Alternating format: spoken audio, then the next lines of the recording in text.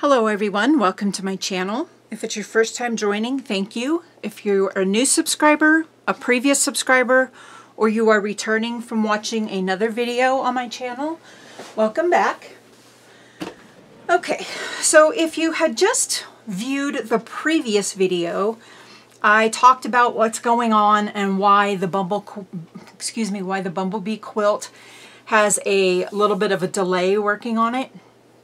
So if you haven't seen that, please refer to that about why the Bumblebee quilt is going to take a little bit more time. But what I would do, what I thought I would do is I'd go ahead and get a start on the embroidery blocks of the quilt.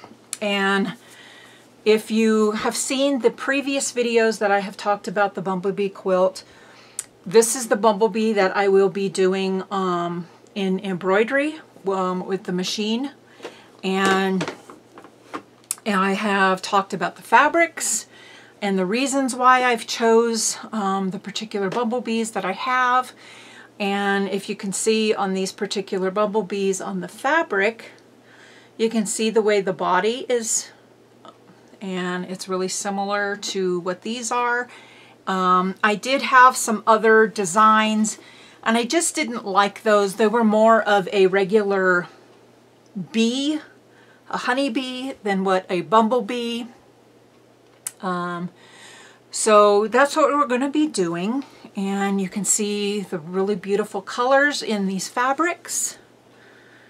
And this is the fat quarter portion, or the fat quarter pack that I bought.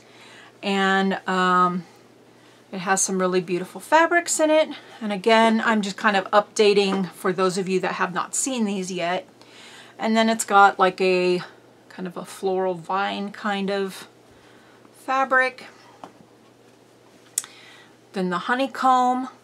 I'm calling this Bumblebee. I don't know, I don't think bumblebees make honey, but I'm calling it the Bumblebee quilt. So I know there's a little bit of discrepancy in that, but there is the honeycomb and you can see all the colors. And when I show you the colors that I have picked out for the bee when we stitch it out, you'll understand that these colors I am pulling from this and I am matching it as close as I can to the photo of the actual embroidery design. So with that in mind, I am going to be stitching out on this color, and you can see that this color goes really well. It matches the one of the colors perfectly in the fabric. And I did purchase this fabric at Walmart, so please refer to the first video. I will link that you can see that. Or if you haven't seen that first, please go to that video and it'll explain more about that.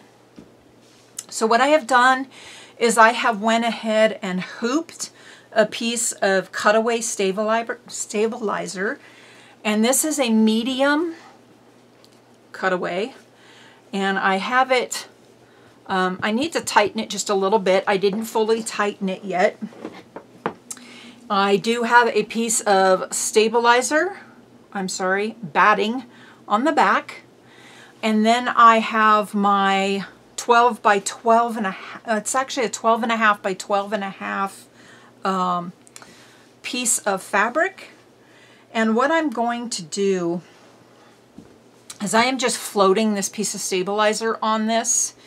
And when I get this tight, I am going to fold this so I can get my center line, and I'm just getting it close because I will be trimming it up. Let me go ahead and move this aside for a moment so y'all can see. And I'm just finger pressing a crease in here, and that's just so I can find my center line of this particular piece of fabric. So when I do put it on my hoop, I can get it kind of laid out. And I don't want to iron this because I don't want this to be really set. And I need to look up here for a moment. I have to find my piece that goes inside the hoop. And this is the template that goes inside the hoop so you can mark your center lines and things. So there's that, and I've got a pencil over here off to the side. Okay, so I will tighten this up a little bit more, and I just want to make my stabilizer a little more taut. And I know a lot of people have different ways of doing their stabilizer, and just use the technique that works for you. And I tighten this a little more. And I just make sure it's, I mean, it has a little bit of play in it still, which is just fine. I found that works fine on my FAF machine here. And okay, so I have that. Go ahead and make sure it's nice and tight. Okay, so I could cut my batting down, but I want to make sure that I have enough batting for this particular design. And I could have cut it to fit, there's a Luna hair in there. I could have cut it to fit perfectly in there, but I want to make sure that I have enough. So what I'm going to do, I've seen another YouTuber that does machine embroidery do this, so the batting does not walk around on her a lot. So what I'm doing is I'm just pinning the edge of the batting to the stabilizer at the top, and it's just going to make sure that it kind of stays in place without moving around a lot for me. With this particular design that I'm doing, I don't want to really stitch a basting box around it unless when I get to the design that idea might change. It just depends on if it's going to fit. I will do a well, let's just play the basting box by ear. On dense designs, I usually really like to do a basting box. And if you're not familiar with what a basting box is, when we get to the machine, I will show you. Okay, so now what I'm going to do is I am able to kind of pop this in there, and the little notches are kind of fitting into the notch on the hoop, and I'm just kind of letting that fit into it. And I'm just going to take a regular pencil and kind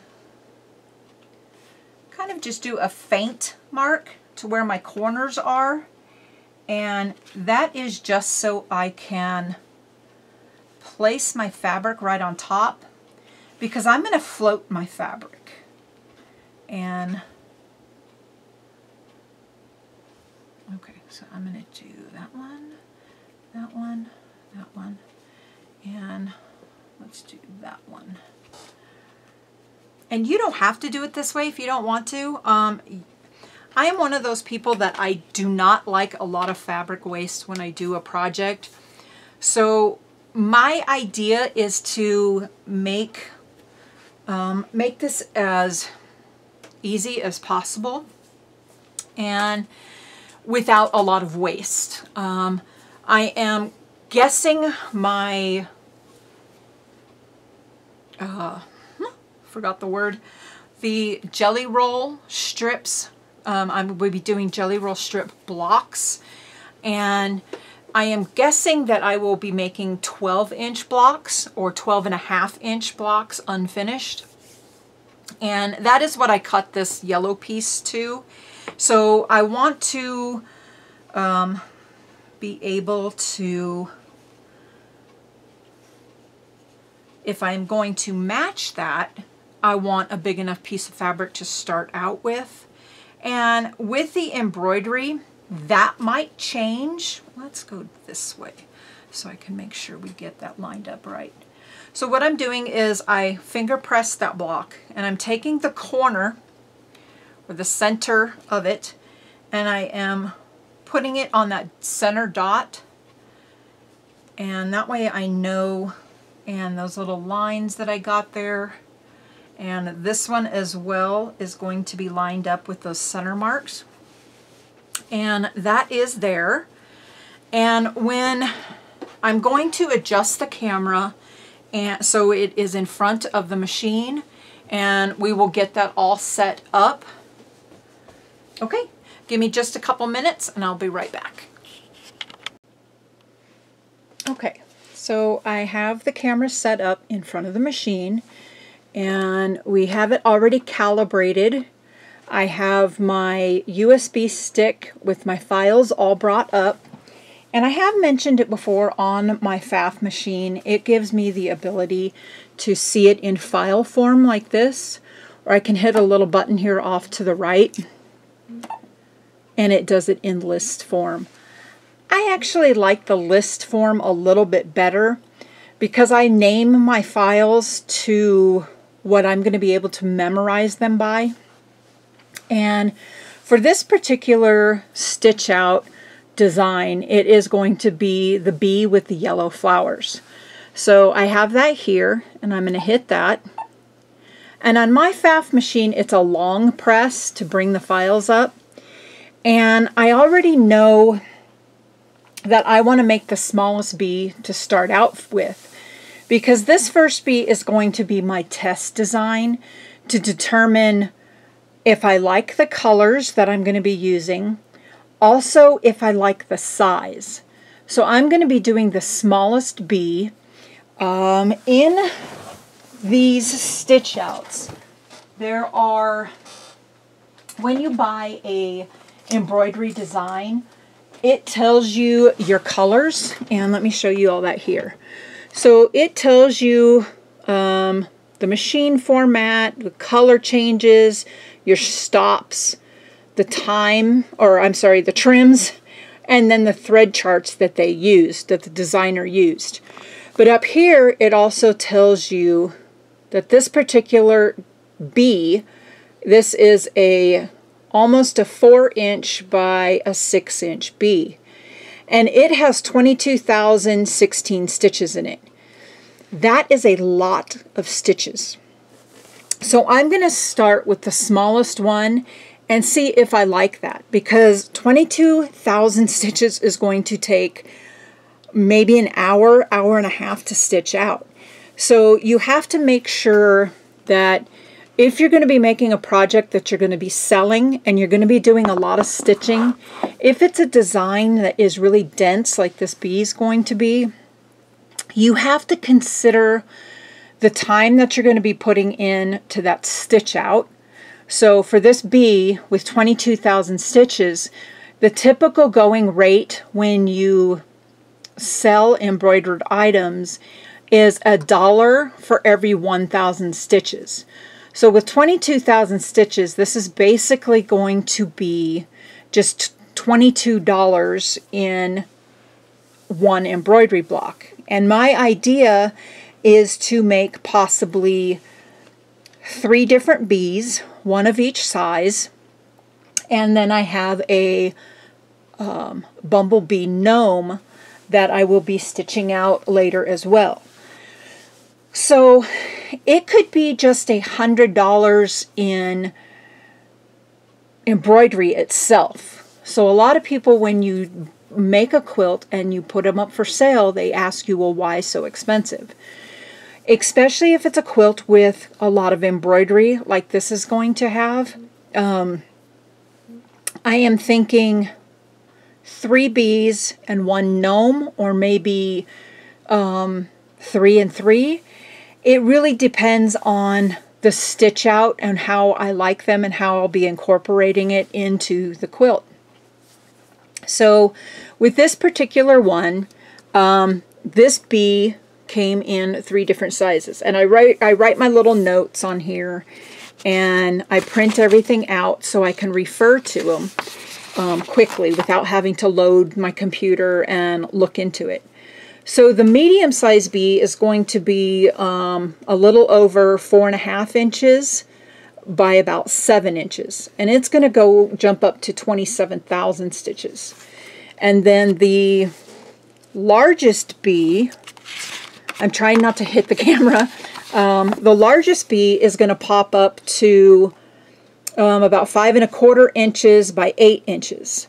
And it has 32,000, almost 33,000 stitches in there, or almost 32.5. So you get a lot of stitching, but I'm hoping that this is really going to turn out to the way I want it to. So this is what the design looks like, and I'm going to show you what it looks like in color.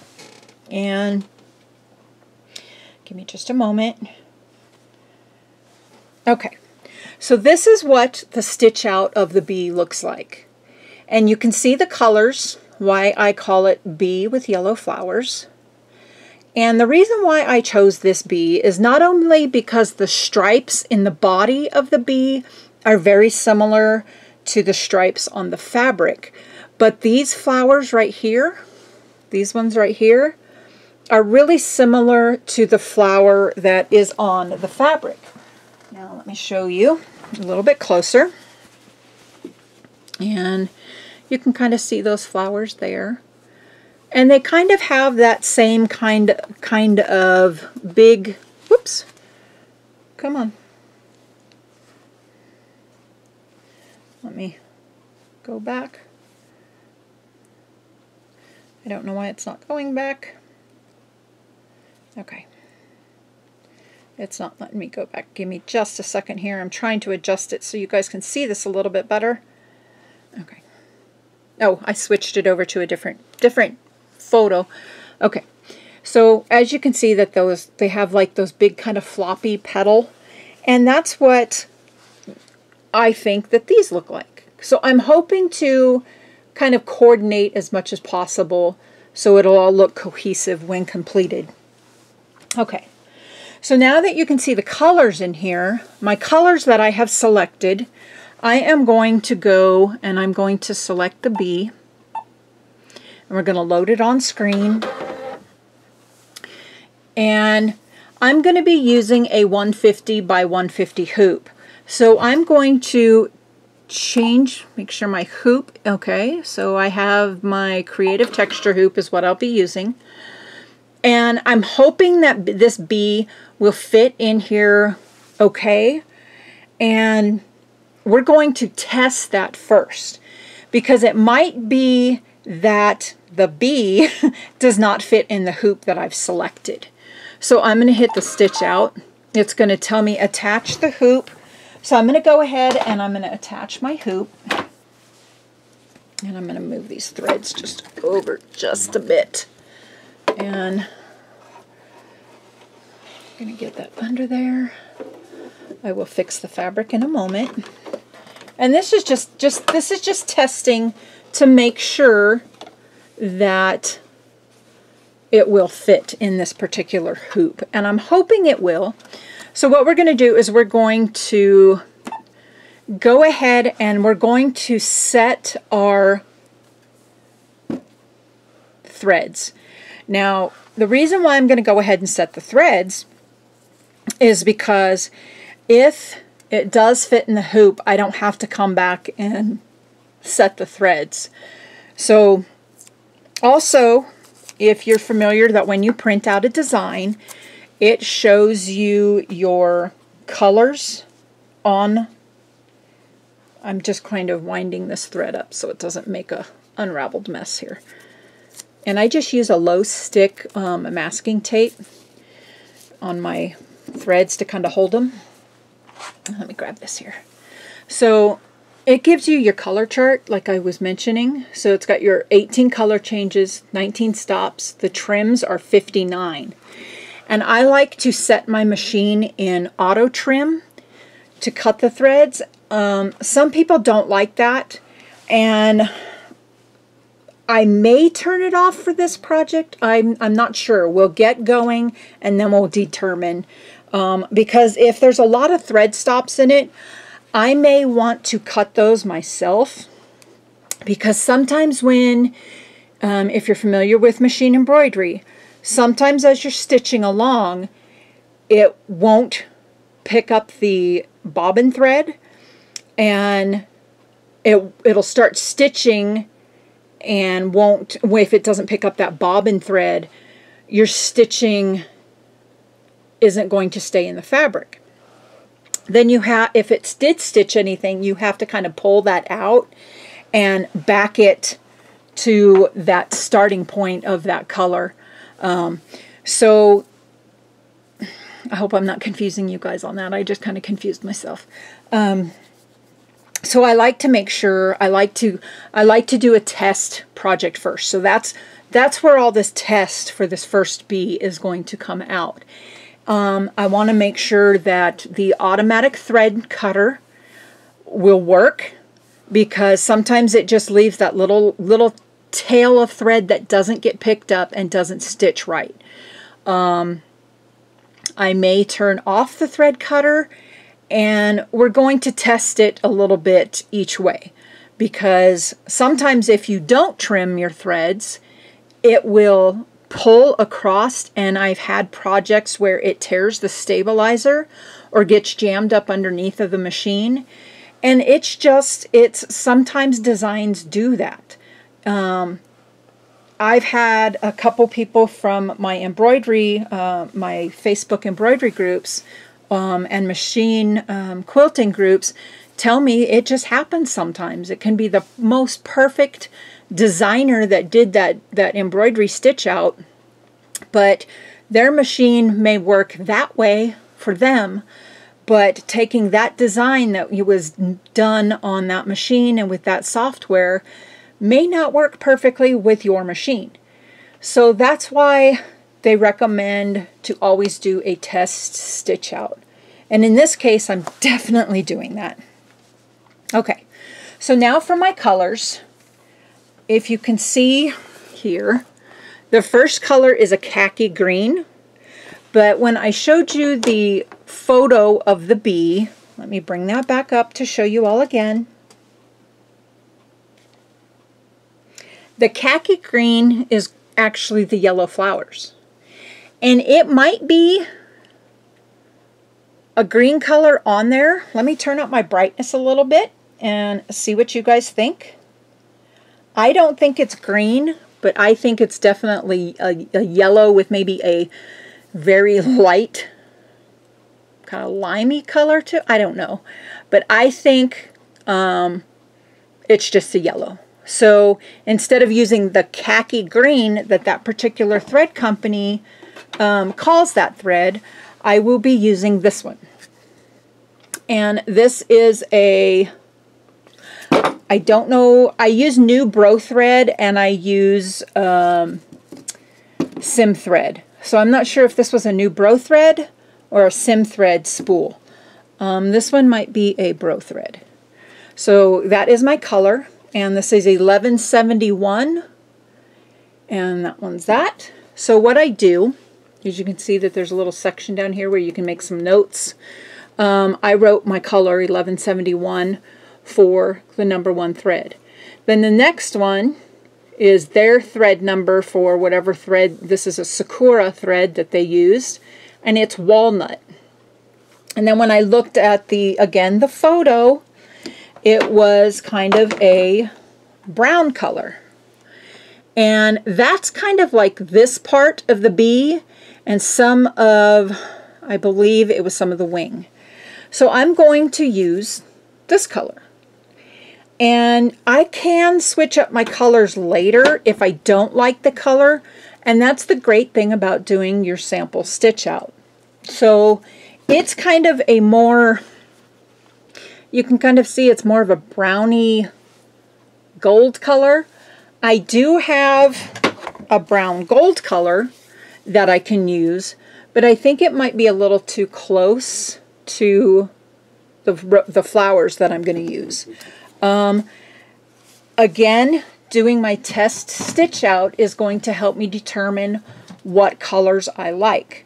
Okay, so then our next color, of course, is going to be black. So I do have my black, and that is the reason why I'm stitching out on this color of fabric. I was going to stitch the bees out on black so that they would really pop and show up really well on that black background.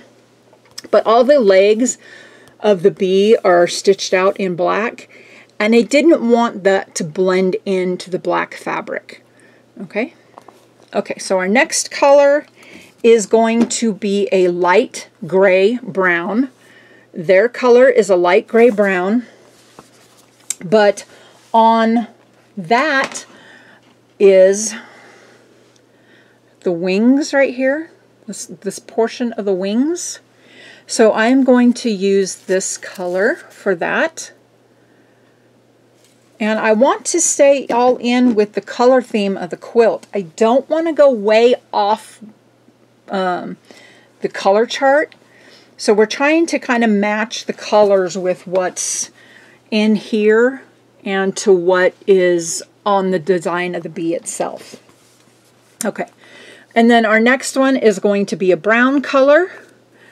And let me show you your photo again. And the brown are going to be this portion of the wing where you can see this is the lighter color and then this is the definition. And then it is going to be on this wing as well. And you can see those. And then our last color is called... So you go down, and the next color is going to be down here, which is a chestnut. So you got to really pay attention on your list of colors, because you can see that there's only 6 colors in this design. So you need to make sure, okay, where's my 6th color? It's going to be way down here on color 14, which is chestnut. And in the pattern, or in the bee itself, that color is these details and the stems on the flower. So I'm just going to use a darker brown. Okay. Okay, so I'm going to pause for a minute and get something to drink, and I will be right back. Okay, I'm back. I had to get a little bit of water. Now what we're going to do is I'm going to go ahead and see if this will fit the quilt block or the hoop that I have set. So in the picture of here on my screen, you can see that it is right up against the edge, and it might not stitch that way. If it doesn't, I may have to adjust the position of the bee. And there are ways that you can do that by rotating it and doing it at an angle, which is fine. Being that it's a bumblebee, it'll just be parallel in the quilt block instead of straight. I don't have a problem with that. It'll give a little bit of character to the quilt, I hope. So we're just going to go ahead and with the colors selected, I have some bobbins that I am going to make sure I have enough bobbins wound. So I will do that in a couple minutes, but let's just go ahead and get started. I am going to go ahead and do as if I edited my colors. We're just going to go okay, because I'm going to be following along with my chart on my notes that I wrote. So now what I'm going to do is I am going to pause, thread the machine, and I will be right back. Okay, so I have my machine threaded. You can see that there. I am going to make sure everything's okay. The fabric looks okay. I'm just floating the fabric, and the reason why we're doing that is so I can see whether or not a basting frame around the block is going to be necessary. And the reason why I want to also float it is I don't want hoop burn around on my quilt block. Because this is going to be a really dense quilt block, I don't want to have to pull my fabric really tight in the hoop and distort it in any way. And I really like the ease of floating embroidery designs if I can get away with it. Okay, so I have my design here and my machine is threaded, and this color is very similar to the fabric. And that's okay because it's going to be for the floral part. And I don't really want to call as much attention to the flower than what I do with the bee. So if the floral portion kind of falls back in a little bit, I'm okay with that. That's why we're doing a test one. Okay. So now what I'm going to do over here is I am going to push my stitch button, and what that's going to do is that's going to tell me whether this hoop is accepted. Okay, so that's our next step.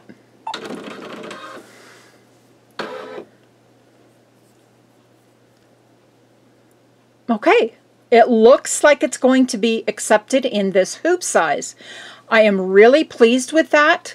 So now my next step is I'm going to go ahead, and this button here, I know it's really hard to see on the machine, but it's a little butterfly that's got a frame stitch line around it.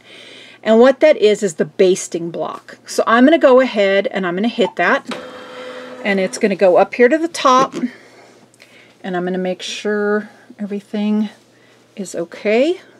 I'm going to hold my thread tail. And I'm going to hit my start, which is my, looks like the play and stop button up here. Okay.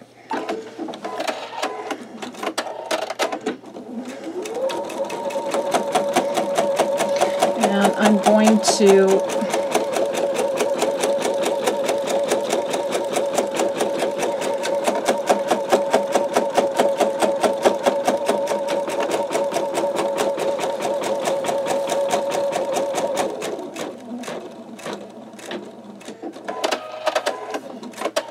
okay, now the great thing is it did that, which is perfect. You can see here that it did the stitch, and it didn't kind of stitch right there, and I'm okay with that because it just did the outline, and that's what I was worried about, because I didn't want to start my stitching and hit the edge of the hoop. And let's show you on this side. So here is the edge of the hoop. You can see that right there. And here's that stitch line. So it has about 1/4 of an inch. So that's going to be just fine, as long, because it's not going to hit the edge of the hoop. That's going to be fine. So that is one of the great things about doing a basting block. And I'm happy with that. We've got our fabric set. Now this first color says it is going to take 2 minutes to stitch out. I'm going to go ahead and let it play, and I'm not going to talk while it's playing. I will try to, I know I've said before in my videos about speed up that little segment, and I'm going to really try to do that. So in my editing, hopefully, knock on wood, that this next portion, while it's stitching out, you are going to see that sped up. Okay, let's go ahead and hold my thread tail, and we're going to get going. I'm going to stop it. I'm going to cut that little portion, and let's just keep going.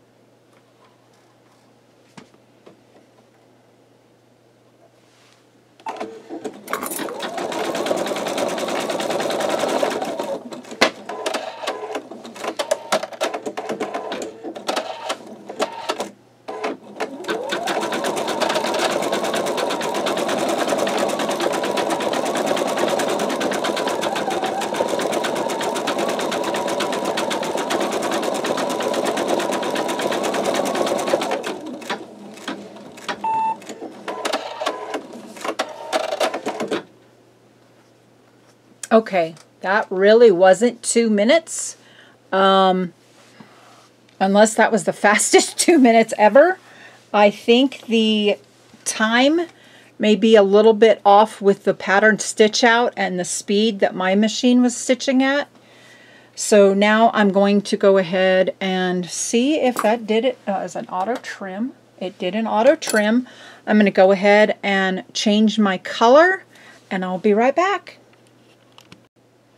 Okay, so I have the next color on the machine. I'm going to tilt you a little bit and bring you a little closer, and I'm hoping that that angle is okay. Let me pause video and adjust it so it's a little straighter, and hopefully we'll be good on that. Okay, hopefully that angle is a little bit better. With my camera set up, it's hard to get a little bit straight on, and I want you to be able to actually see the whole design itself, and this angle kind of does help with that.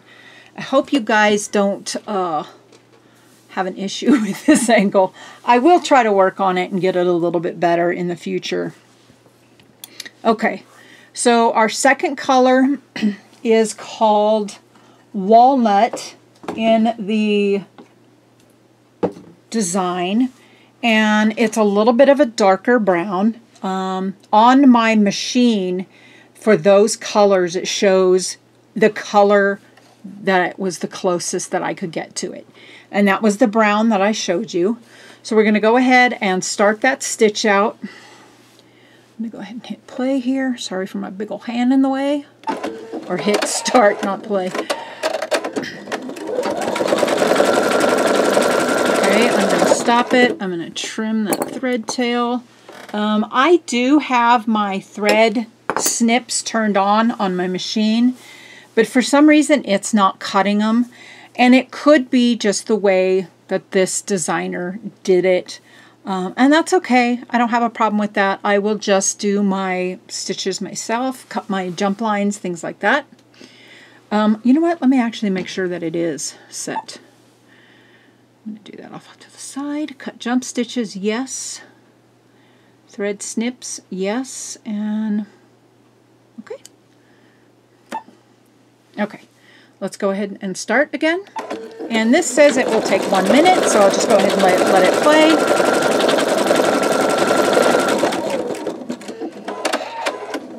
And this is going to stitch out like the center and the edges of the flower.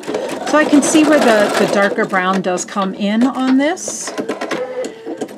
I am just using a white bobbin thread because it is going to be between quilt batting.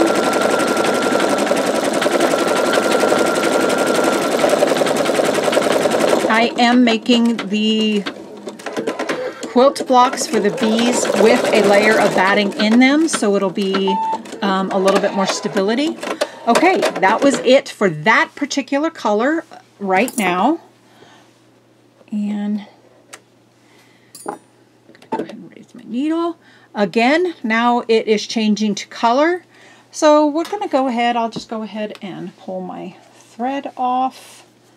And I know a lot of people say, never pull your thread out from the top.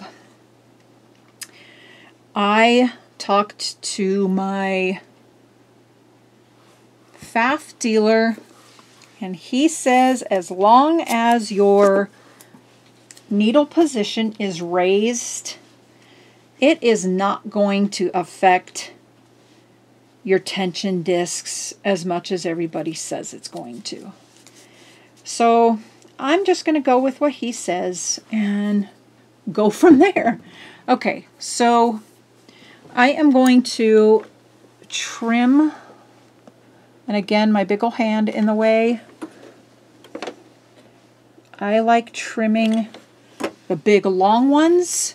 If it's not going to be covered by other stitching, and if it's going to be a thread that'll possibly show through, I'm going to go ahead and trim it. Okay, Make sure my fabric's okay. Our next color is going to be the black. So I'm going to go ahead and get that up on the machine. And I use my little thread nets on all of my thread. I have had where these particular spools of thread unravel on me. So I am reaching way over the camera and everything to get this threaded. I bought a big industrial thread stand, and it can hold 2 big cones of thread, and I mounted it to my table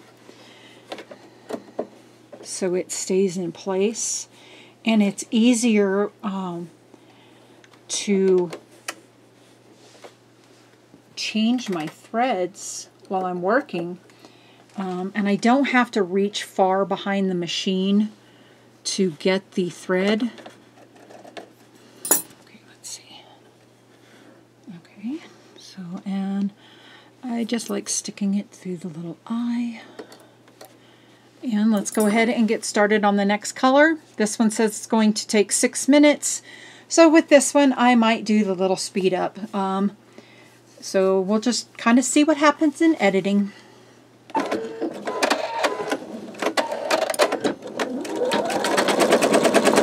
going to go ahead and pause. And again, cut that. And I think what we are going to start stitching is the legs. Okay, go ahead and go.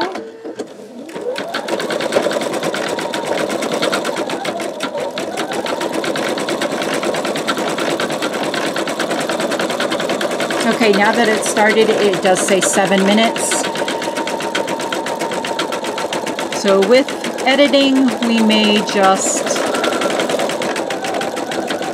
speed that up.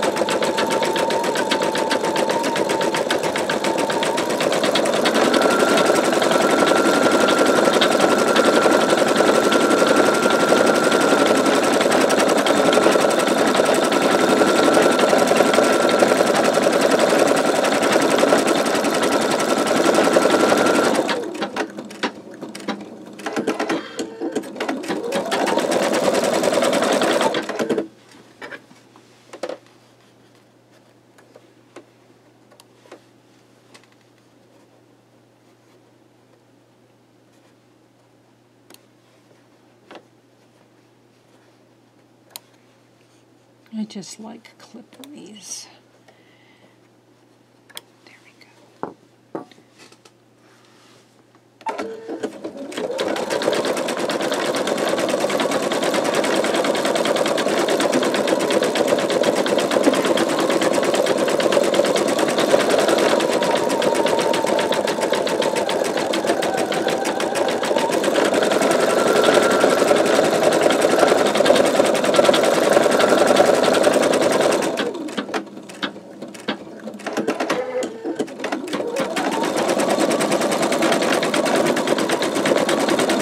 I don't think I'm going to have to clip that one because there is going to be a lot of black stitching over the top of that. So I'm just going to leave it.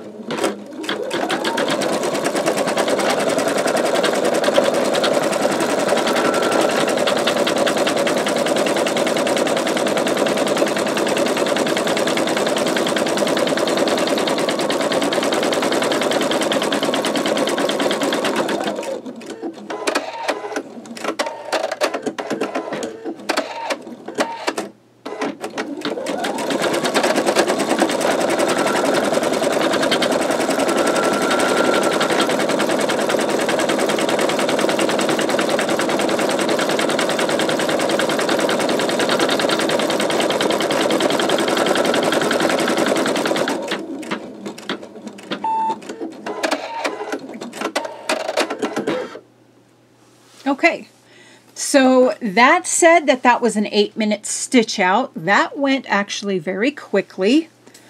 We are going to raise my needle. And our next color is going to be what they call the light gray brown. And I think what that one is going to do is this color here. And that is going to start stitching out the wing. I'm going to pull my thread through. And I'm going to go ahead and pause, and I'm going to go ahead and stitch a bit off camera. We are getting already to the point where this video is going to be long.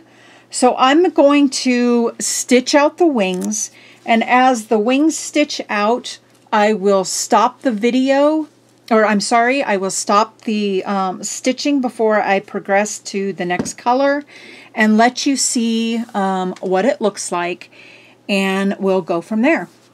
I will see you guys in just a couple minutes. Okay, so the wings had finished stitching out, and let me tell you guys, if you could be in love with the design that you haven't even seen completed yet, this would be it for me. I really love already how it's looking just by the wings. The wings look so pretty already, and it doesn't even have all the definition in them yet. So we're going to go ahead and continue to the next color, which is going to be, let me look on my list. We are going with this one here. And in the list, it is called just a regular brown. Let's see. Let me look here. We are on color number 5, which is going to be brown. But in the, yeah, we're just going to go ahead and go with this shade of brown. I could have probably went with the walnut in this color and then the brown in the one that I used for the second one, but it would have been too close to this color, and I wanted them to have a little bit of definition. So again, the reason why we are doing a sample stitch out, this color that I'm using is going to be S0103. And I do not know the actual name of this particular color. It is a sim thread color. And we're going to go ahead and I'm going to have to cut this one from the top and pull from the bottom because I don't think it clipped down here. No, it didn't. It didn't do the... Yeah, it did. Okay, no big deal. Okay, so I'm going to go ahead and change the next color. Go ahead and proceed with the next stitch out, and I will come back again to show you progress. We'll be right back. Okay, for that portion, it did not stitch out a lot of definition, but it did do some shading on the wings here. And I know it's a little bit hard to see from the camera's perspective. We're going to just go ahead and progress on, and our next color is, let's see, I need to see what our next color is. I think it might be the same color. So let me pause just for a moment and look, and I will be right back. Okay, so I actually got myself a little bit confused on this color. I was looking at the chart, at the color, and I was thinking just progress onto the next color, which I had in my lineup. But what it is I am just now switching back.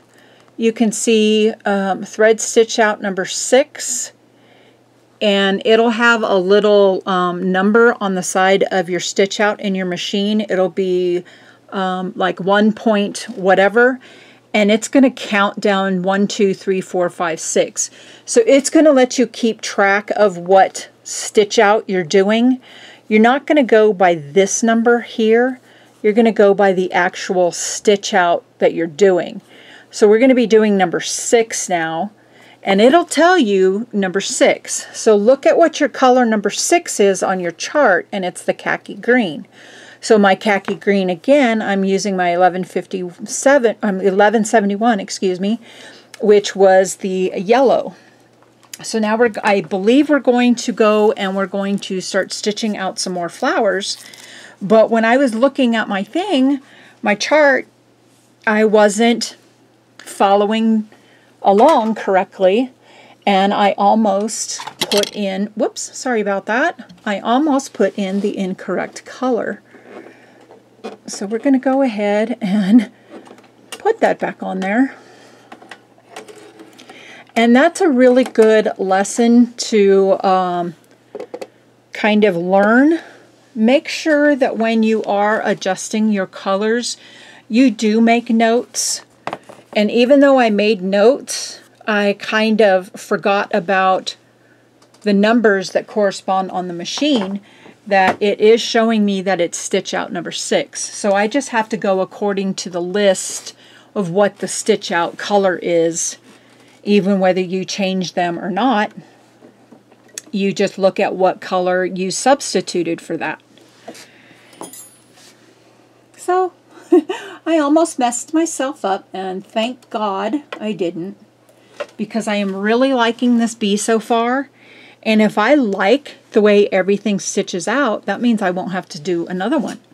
This sample one can actually be used in the quilt. Okay, so I'm going to go ahead and hit start. This one's going to take 3 minutes. I'm going to just go ahead and let it play and let you guys watch.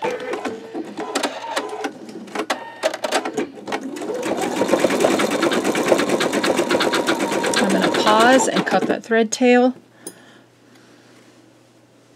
And this is going to start doing a shadow up in this portion of the wing.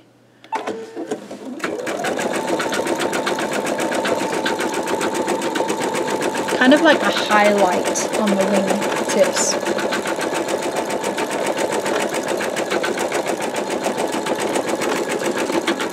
These particular stitches are adding some of the definition that you would see.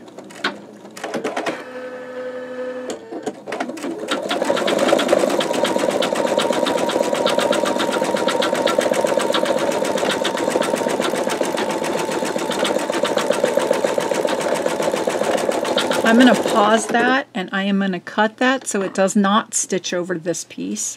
I do not want it to stitch that into the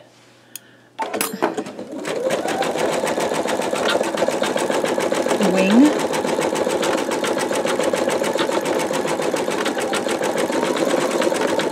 And so far I am really happy with my color choices. Okay, now we're going to start stitching some of the body, or at least the... Oh yeah, it is going to stitch some of the body. Okay. So this says it's going to take 2 minutes. And one of the things I like about these stitch outs is it's really simplistic. It's not...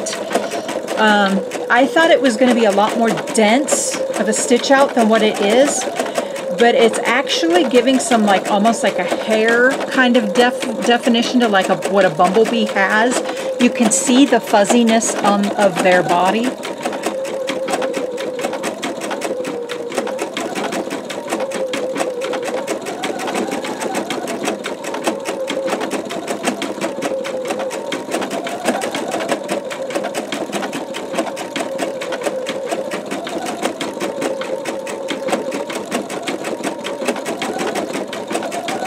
This is going to be so cute.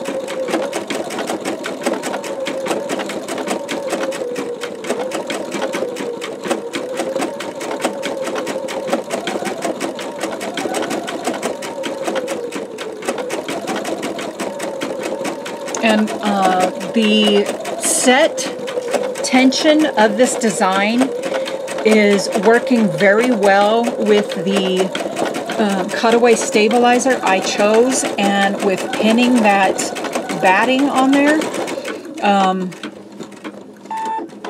Okay, so there's that one. Now it's going to have us switch color again to a black. I'm going to go ahead and continue doing stitching, and it's going to be a long video, so I'm trying to make it not as long as it will be. So I'm going to go ahead and stitch out the next several colors, and when I get to down here to this 14th color down here where it's the chestnut and we bring in this last shade, I will come back at that time and show you what the stitch out is looking like. Okay, we'll see you guys soon.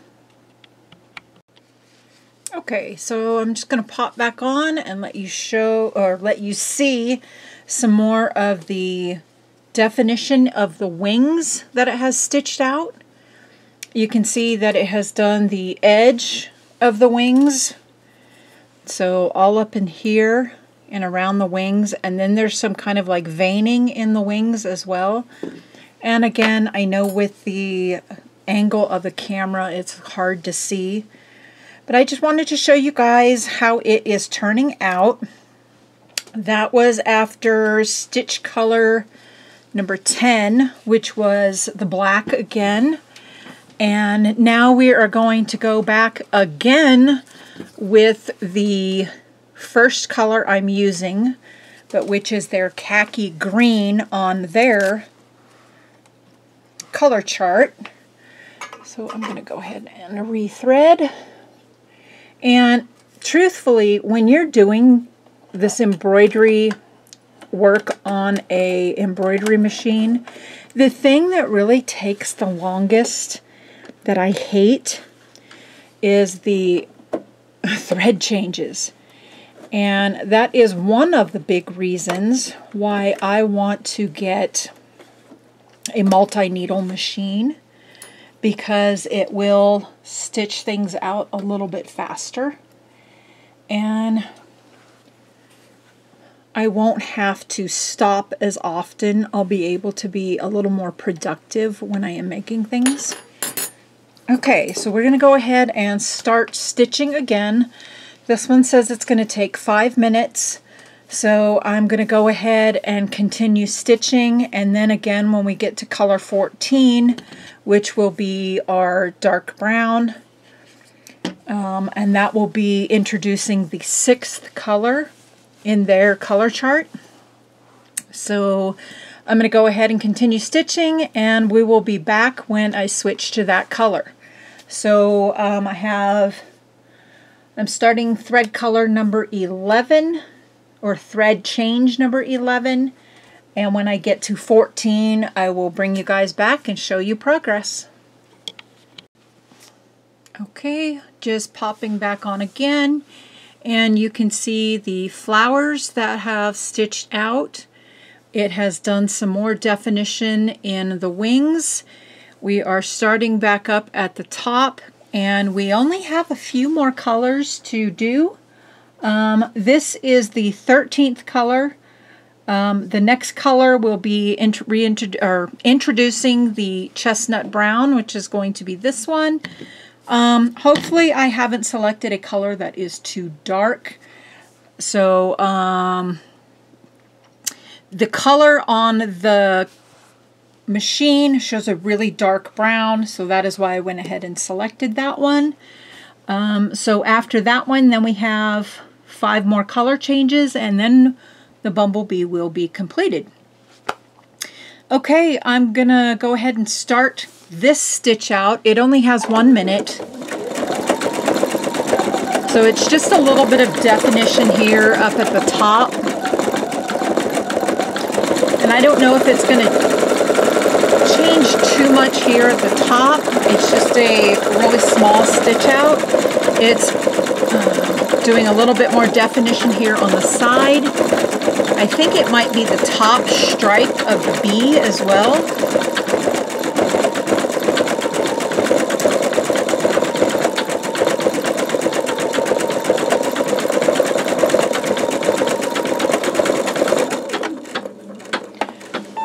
Okay, so that is it. I'm going to switch to our color 14, which is the chestnut. We'll be introducing the 6th color, which is this one.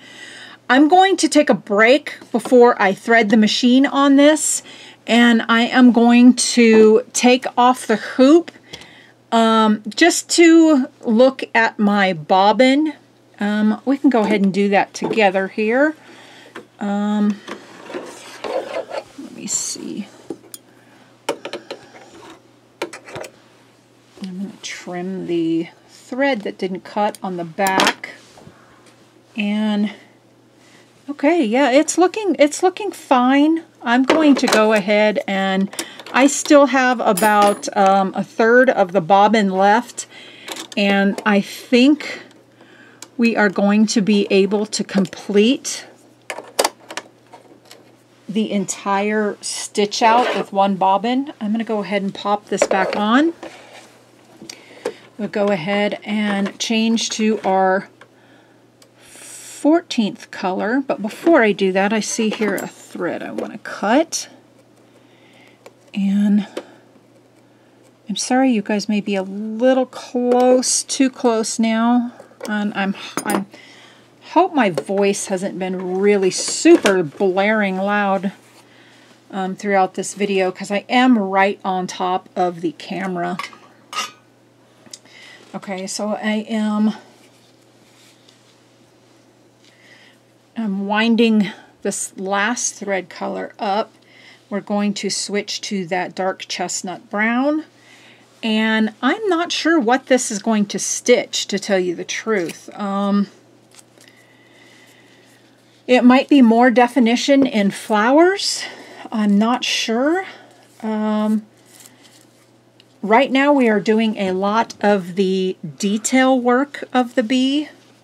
And again, this is the color we're switching to. And it had it in on my color list when it shows up in the machine. Again, it is a really dark brown. So again, that is why I selected this one. Okay. And I am glad that I went with the fabric that I did, because I think the legs would have disappeared into the stitch out, into the black fabric. Okay, and I just pull my loop through.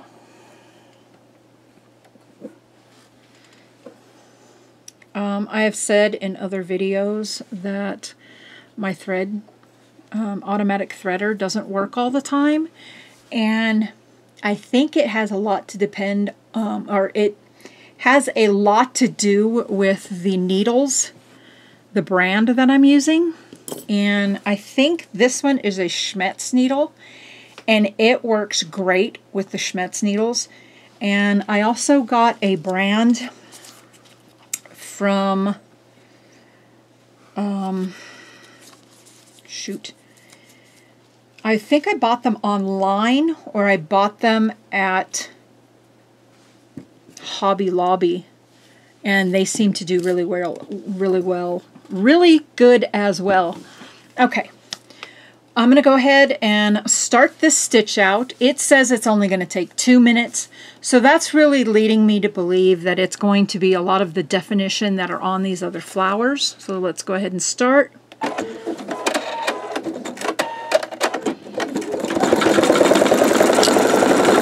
And stop it and clip that. Okay, yes, it is a lot of the definition of the flowers.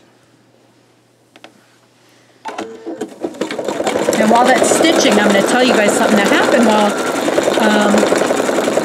I was taking a little break and not filming while some of the stitch out was occurring. That while it was stitching, my security alarm went off, and not my security alarm, but my cameras. And it said that there was somebody out in my front yard. And we live in a neighborhood, but we're kind of like on a loop. So we get a lot of traffic in the front of our house, but not to where where it's detecting a person in our yard.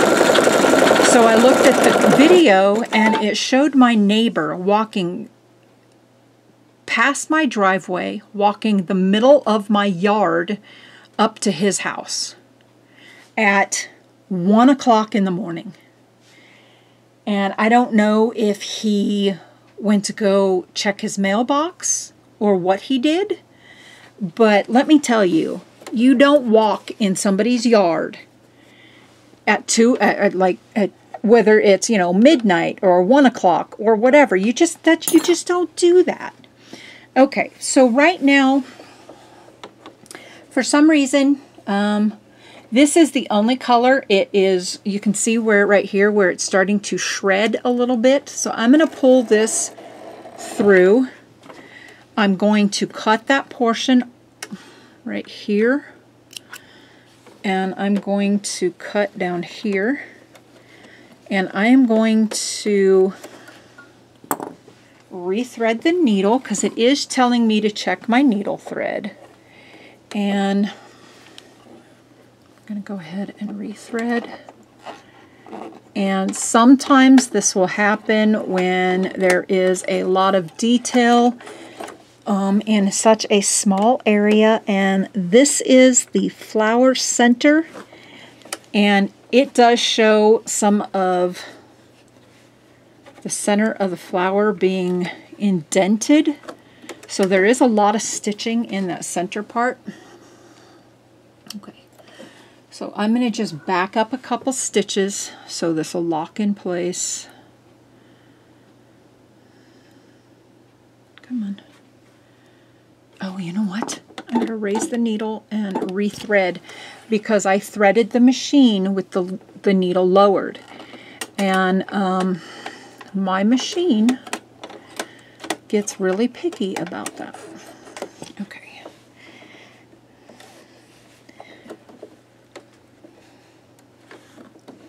There we go. Anyway, what I was saying is that I don't care if you're friends with your neighbors, if you're, you know, you get along with them, whatever. And this particular person has never said a word to us. We've waved to him, everything, and he's been there for a little over a year now. Maybe not even a year. But this man is really inconsiderate with his dog barking, and we just can't get away from neighbors with dogs. But, which is fine, you know, that's fine. It's just that if you're going to have a pet, be considerate. But anyway, you don't walk through somebody's yard at 1 o'clock in the morning when you know they have security system. It's just ridiculous. Okay, anyway, give me just a moment. Okay, sorry about that. I was about to have a really bad coughing fit, so I paused the video. Okay, so I am going to go back a few steps. 1, 2, 3, 4, 5, 6. I usually go back 7 to 10. So that's 10. Now I'm going to go ahead and try to restitch this portion. Hopefully the thread will not break again. Okay, that's good. Okay, so let me cut these thread tails. And that one. I don't know. What do you guys think about that? What do you guys think about a neighbor that knows you have security system, walks through your yard at 1 o'clock in the morning? And I mean, it doesn't matter that I'm awake. It doesn't. He sees lights on in the house, obviously. But why would you do that? Why would you do that to intentionally set somebody's cameras off and walk straight through the middle of your front yard because you don't want to walk the 4 or 5 extra steps to get past my yard and walk through your own? And I know that might seem a little petty, but the idea of it is you walked through my yard and set my alarm, my cameras off. I mean, you know I got cameras because every time your dog runs through our yard, they go off. The security lights go off. Oh, anyway, okay. Enough of that. Sorry. Okay, let's continue.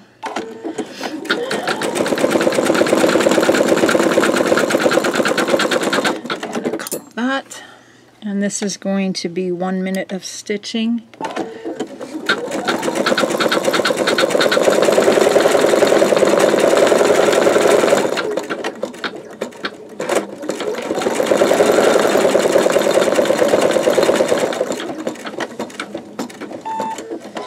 Okay, that was it for that color. Color change 17 will be this color again. So, and it's just, you know, it doesn't show a lot. I was worried about such a dark brown color. Oops, sorry about that. About where it would be located and if it was going to stitch a lot out. But it's actually just detail in the bee. Okay, our next color is going to be black. So I am going to thread that. This next color is going to take about 10 to 12 minutes to stitch out. And I will be back when that's finished. Okay. There is the 15th color, and it's finished doing this portion of the bee here. I'm going to go ahead and again switch to the chestnut color. That, if you remember correctly, that was our 6th color we introduced, and I'm telling you guys, I am absolutely loving the way this has stitched out. And I am praying that the last few color changes continue well. I am again going to check my bobbin thread because I am really worried about it running out. Let me just check again really quickly.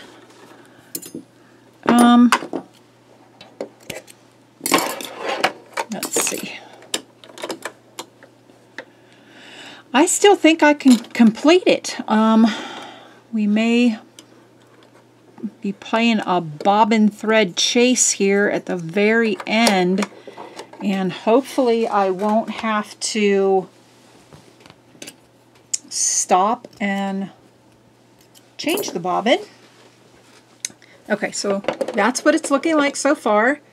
You can see all the nice definition that I was talking about in the wings.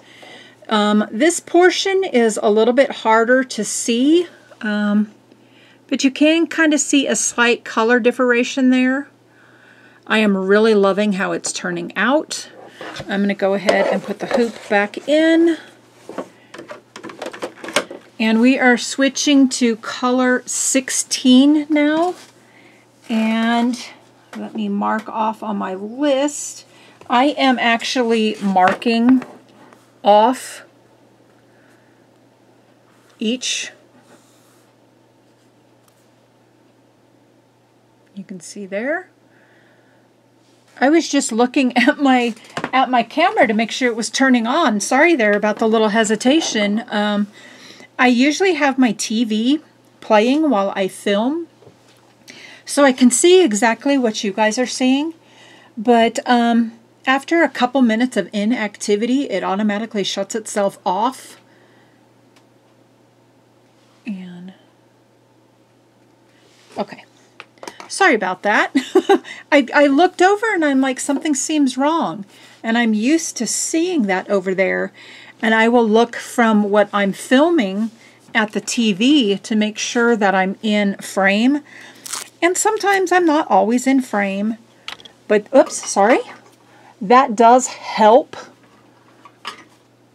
Okay. Now we are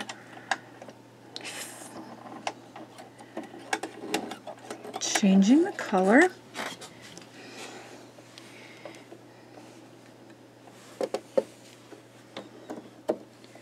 And again, I think this is just going to be some more detail.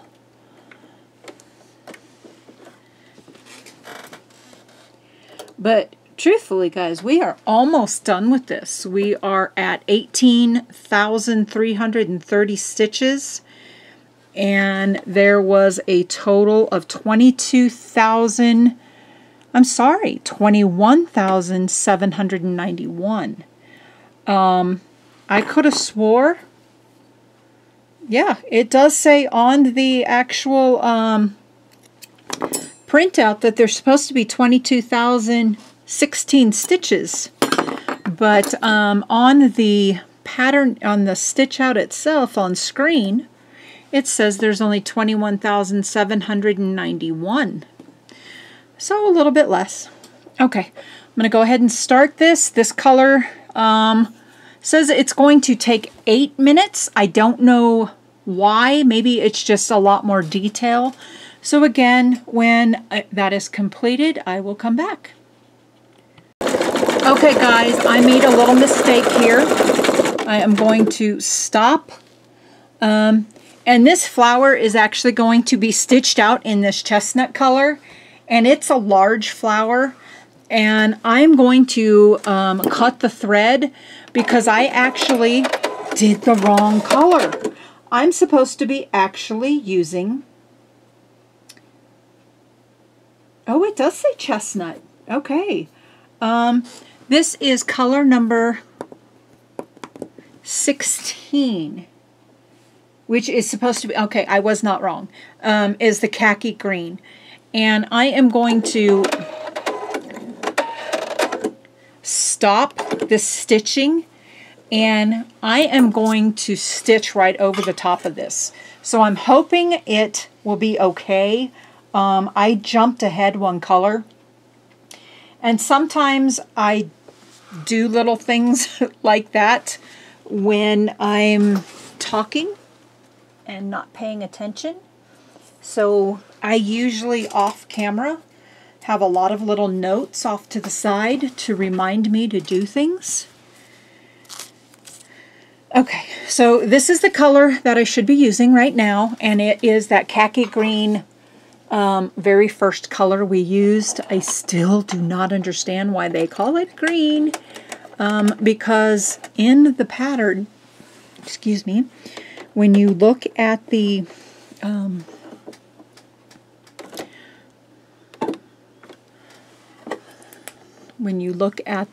photo of the design, it's not green. It's like a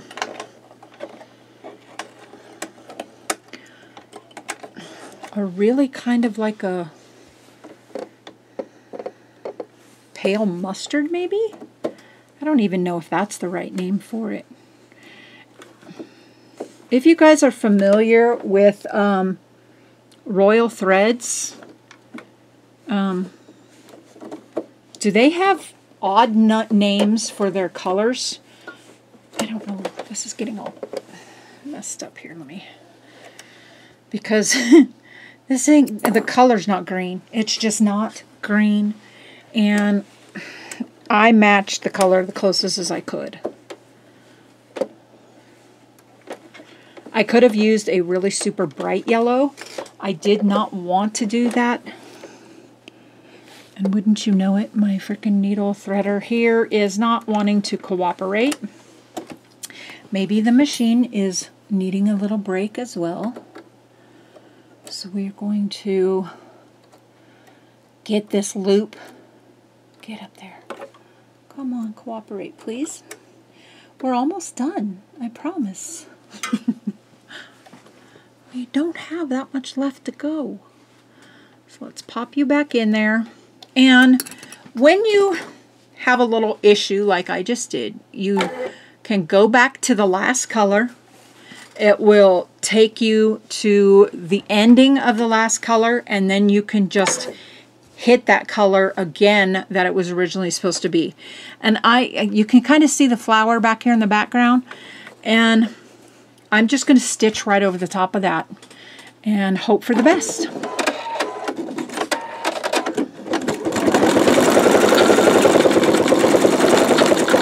Okay, I'm going to stop it and clip this. So far, it looks like it's fine.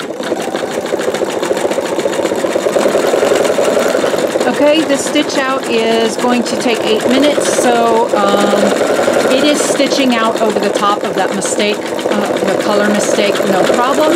I'm going to pause, and I will be right back when this color's complete. Okay, there we go. There is the finished stitch out of that last color.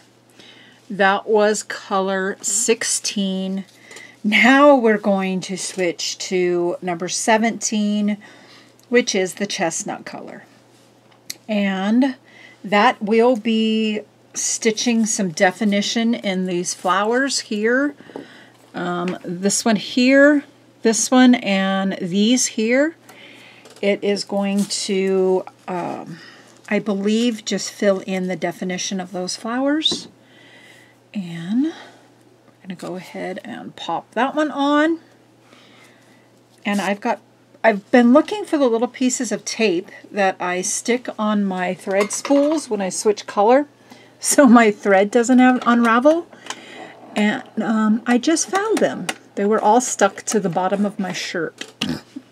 I don't know how they got to the shirt when I had them stuck to my camera mount off to the left side, or sorry, to the right side of me. That was kind of funny. I have to make sure I keep pieces of masking tape either covered by the netting or out of view of Luna, because she is a crazy cat and she loves to eat masking tape. I don't know what it is about tape that she just absolutely loves it. Okay. Now, this thread stitch out is going to take 1 minute. I'm going to just go ahead and leave the camera going.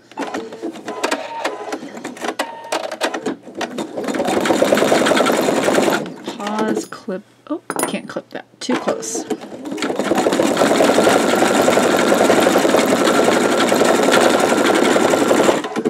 Okay, go ahead and clip that one. And hopefully I don't have a problem with this.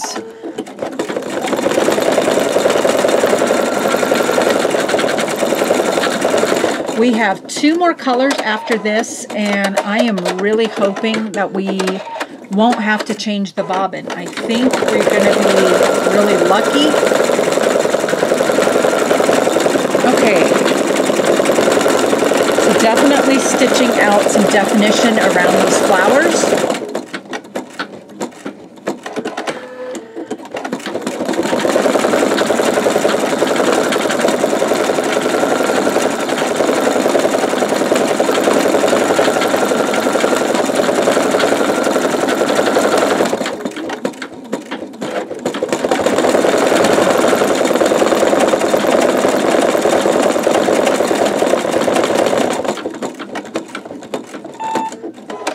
Okay.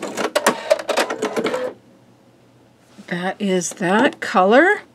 What we're going to go ahead and do is change now to the walnut color, which was, let me find it, which is this other shade of darker brown. And then we will just have one more color change and this bee will be complete. I am really, really happy with the way it has stitched out so far. I will give you a close-up at the closing of the video. So definitely stay tuned for that if you want to see a close-up of it. This next color change says it's going to take only a minute. So in between, oops, I'm sorry, rethreading the machine, I'm going to just go ahead and keep it going. And we will break when I do the camera switch up.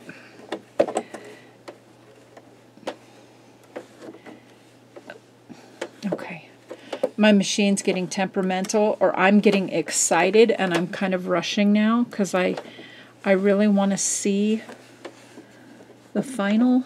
Okay, so we are, come on.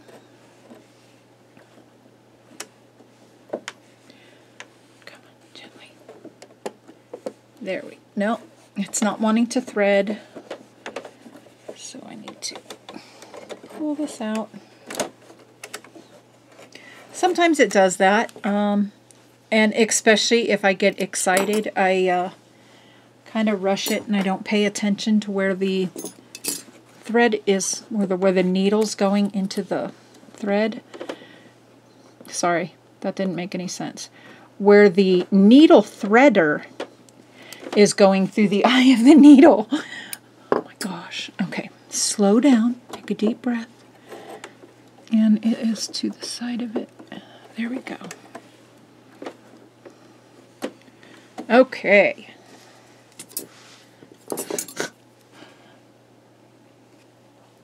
So we started filming this video at 10:45 with all the breaks and adjusting the camera and taking a little break to step aside for a couple minutes. It is now going on, you can see, about 2:30. So that'll give you an idea with some breaks in between. And of course, you're probably not going to be filming it. So, you know, you can expect with all the color changes and things like that, that it is going to take a little bit of time to stitch out. Okay, this one is going to take 1 minute. I'm going to pause there. Let's try to get the right thread without cutting the other one.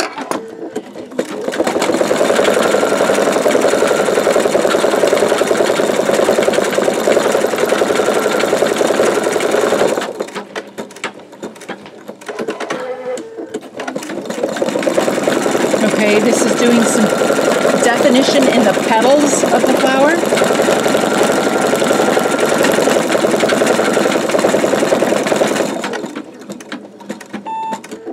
That is it. Now we're going to switch to the very last color. Let's make sure that's up. Remove the thread. And our last color is the brown. And is it brown? Yes, it is brown. And my brown color is the, let me show you just a moment. I'm getting this other thread wound up, and I just put a piece of tape on it and then put the net back over the top of the tape. And that's the way I store them. And this is our last color, which they're saying brown, And this is what I used for my brown color, because in the machine, the colors that I am trying to match it as close as possible to the color that it says in the machine. The little color square it gives. I am so excited the way this is looking. Okay, that one threaded really well. Get in there. Enough to grab. I am going to cut one thread here before I progress, because I don't want to stitch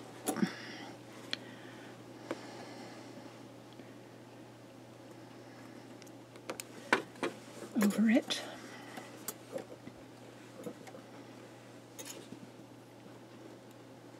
And this is another thing that takes time when you're doing machine embroidery, trimming your threads.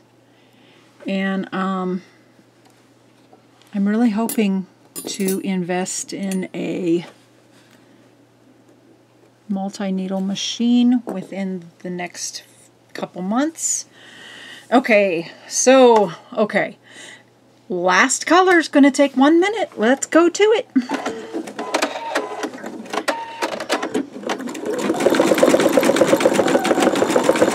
Okay, I'm going to cut this, and this is just a little bit more definition between the stripes of the bee.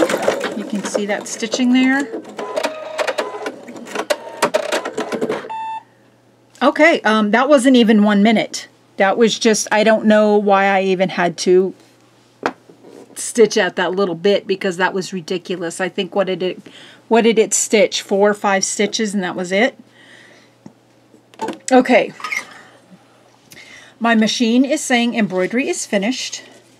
So I'm going to wind up this last spool of thread. I will pause the camera, adjust the camera, and to the overhead view, and we will be back in just a couple minutes. Okay, so I got the camera adjusted. We are going to set that aside. I am going to remove the hoop from the machine, make sure needle's up, and that is what the back of it looks like. I am going to take the basting stitch out, and which is usually very easy. I'm going to sit down. If I don't run over little Luna, she is sitting here on the floor next to my chair, and I'm going to try not to run over her little tail. So to remove your basting stitch, I'm going to just get my little El Cheapo thread ripper, and I just, every 4 or 5 stitches, I just pop the stitch on the back, and I will show you how easy it is from the front to remove that. I like to do the corners because sometimes they are reinforced in a corner. Like this one was knotted in the corner, and I'm just going to cut the knot so the whole thing comes out. I'm going to move my little trash can here. Okay, so to remove that, all I do, I flip it back over, I grab that, and I just kind of bounce it. You just kind of bounce the, and you can see how easy that came out. And you just pull off the thread. And some people will ask about, what about the holes that are showing around the edge? Now, usually I don't worry about them. And the reason why I don't worry about them, let me take these pins out. And if you remember, I put the pins in so the stabilizer stayed with the cutaway stabilizer, or I put the pins so the batting stayed with the stabilizer and didn't bunch up underneath while we were doing the actual stitching. And everything looks really good. Very, very, I don't see a lot of puckering, which I am so thrilled about. I'm loosening my hoops so I can pop this off. And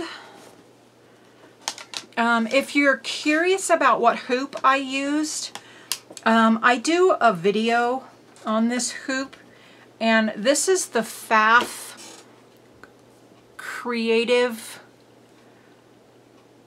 all fabric hoop, and it had the inner hoop in two different sizes. One was for a light hooping and one was for a heavier hooping. And since I had this already out because I was using it to quilt the baby quilt blocks, I wanted to see if it would fit for this small bee. And folks, let me tell you, I am so absolutely thrilled with the stitching of this bee. In a minute, I'm going to just stand up and I will show you what it looks like. And I will have to clip a couple little threads. Okay. Oh, look at that.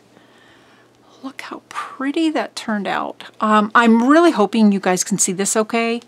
I know the lighting's a little weird, but that is what the final result of the small bee.